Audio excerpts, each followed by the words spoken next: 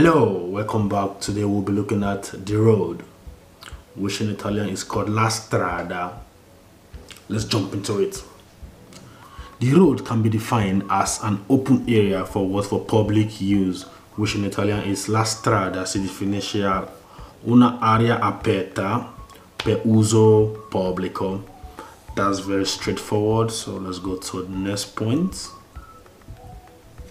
Okay, the road can be divided into carriageways. What are carriageways? These are carriageways. These are carriageways.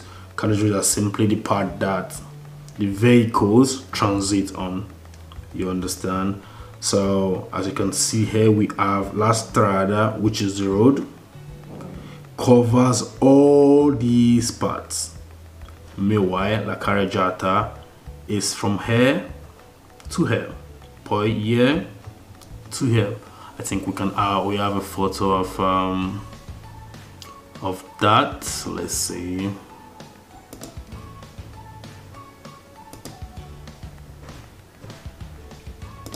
Okay, this is la carreggiata. From this white solid line to this other white solid line, this part of the road is called la carreggiata.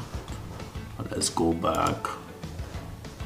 Okay, we can have the cycle lane, which is in Italian is called la pista ciclabile. Pista ciclabile is the cycle lane where bicycles transit.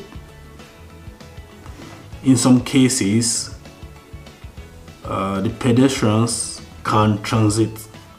In some other cases, no.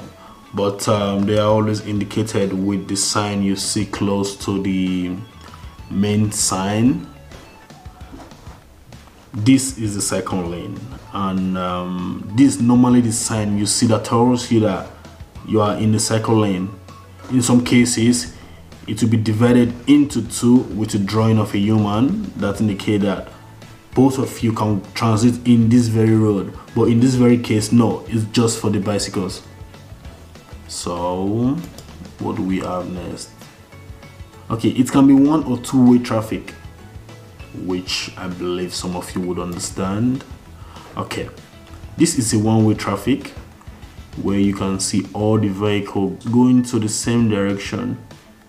You can see all the vehicles going to one direction. It's simply one-way traffic. In Italian, it's called a senso unico. Senso unico. What's the literal meaning of senso unico? Like a direct sense, one sense direction, something like that. But it's called senso unico in Italiano, so you would be able to understand from there. Meanwhile, on the other photo we have here, we have a two-way traffic. You can see some vehicle coming towards this direction and others going towards this direction. So these are the two types of traffic that you can find on the road. One or two-way traffic. Okay, this is another example of a one and two-way traffic. Watch closely. You can see all the vehicles coming towards this direction. Meanwhile, on this part of the road, I don't know why there are trees. These vehicles going towards the opposite direction. Meanwhile, on the one-way traffic, you can see these vehicles. Just look down; they are all on their brake lights, which means they are going towards one direction.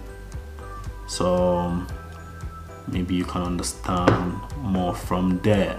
Let's go ahead. For movement for pedestrians. Okay, I think we have a photo of that as well. Okay, this is a pedestrian road. You can see transit of people. Meanwhile, this one is normally found close to the main road. You can see someone walking on it, so that defines itself.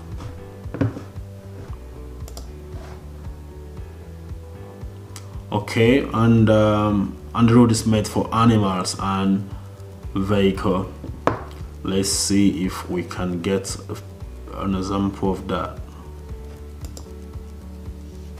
Okay, when we say animal, these are the kind of animal we're talking about, like animals made for transport. So that's a horse, that's transporting people.